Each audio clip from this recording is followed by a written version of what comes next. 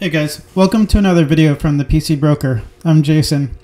In today's video, I wanted to show you how it's possible to install Windows 11 on an older system that only supports legacy boot. Now, I didn't even know this was possible until I had a customer that came the other day with an old Toshiba laptop, and the only boot method that it could do was legacy. And I did a little bit of research, and apparently it's a lot easier than I thought. So basically, you need to download two things, and you need a USB drive. I'd probably recommend like a 16 gigabyte USB drive. The first thing you need to download is the full ISO image of Windows 11, which you can get here. And once you download it, it's a large file. It's about almost 8 gigabytes in size. So you download that file, and you also have to download the Rufus utility. So once you have those two items, you just open up the Rufus utility, and I have it here. So you select your USB drive. Make sure there's nothing on there because it will delete everything. And then you select your Windows 11 ISO file. And you just change the partition scheme to MBR. That's out. That's the only thing you need to do. I changed the label name so it shows up as Windows 11 instead of the weird name that it has. And there's one other thing you need to do once you click on Start. So once you click on Start, another window is going to pop up, and you want to check Remove Requirement for 4 gigabytes of RAM, Secure Boot, TPM. Remove the requirement for the online Microsoft account. And I recommend the other two there, Disable Data Collection and Disable BitLocker Automatic Device Encryption. And once you hit OK, it's going to format the drive and put Windows 11 on there. So that's it. That's how to make a Windows 11 USB installer for a legacy system. If that's all you needed, that's the end of this video. The second part of this video, I'm going to explain how to do the install process, which is relatively easily if you've already done it. There's really no difference, but I'm going to show you because some people have basic questions and stuff, and I can go over that during the install portion of this video.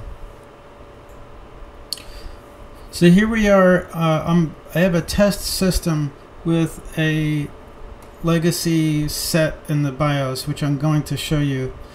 You plug your USB drive into your system, and if it doesn't boot into the Windows 11 installer right away, what you might need to do is go to the boot menu on your PC. Now this might be a different key depending on your manufacturer. With Dell, it's F12 to get to the boot menu to select the USB drive to boot from. So you might need to play around with that or do some Googling to find out how to get it to boot off the USB drive. Also, you're going to need to wipe the drive, and you want to make sure that you boot off of the USB before it goes to the hard drive if you already have an operating system on the hard drive. So I'm showing you here. I go into the BIOS, and I'm making sure that the boot is set to legacy, and I turned off the UEFI boot. And on mine, I didn't even need to go to the boot menu because it automatically booted off of the USB drive.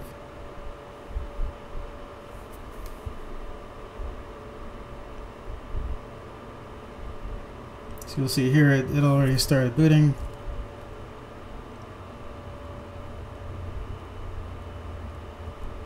Now I'm at the main screen, and you just do a standard install. You select, I didn't have a product key, so I just said I don't have a product key.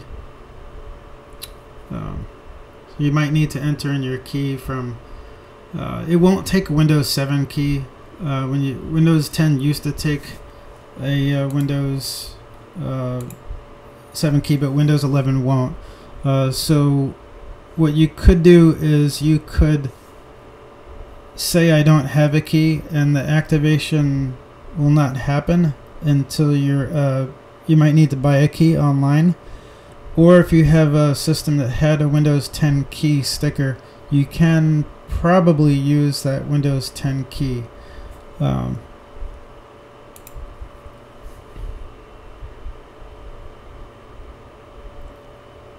now it's searching for disks. Now I'm selecting the disk I already have. I already wiped out all the partitions. If you see your disk and there's a bunch of partitions, you'll need to delete all of them until it says, it's a single disk and it says unallocated space. And the other disk here is the USB drive.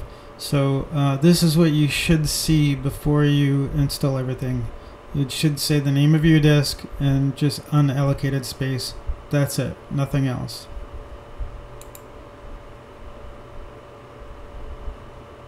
And then that's it, you just hit install.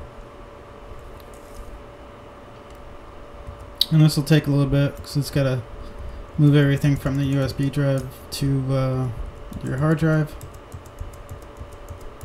I'm just fast forwarding here.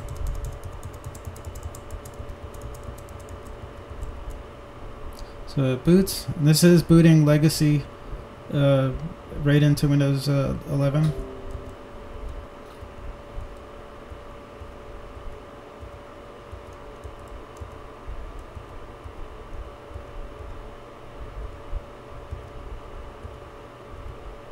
And here we are in the Windows 11 start screen on a legacy system, and you just select the things you normally select. I always like to create a local account, so click I don't have internet, and then put in the username that you want.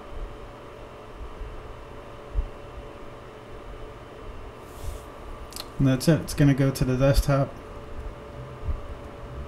You'll obviously need to connect it to the internet afterwards. And so here we are at the desktop, and I'm just going to the About PC so you can see we got a legacy system on Windows 11, 25H2 build.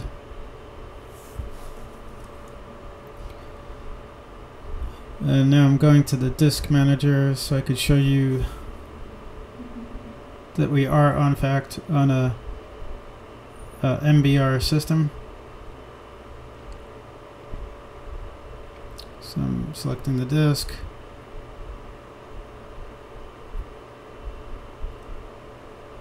So there you see a master boot record. So it's we got Windows 11 running on a master boot record partition drive.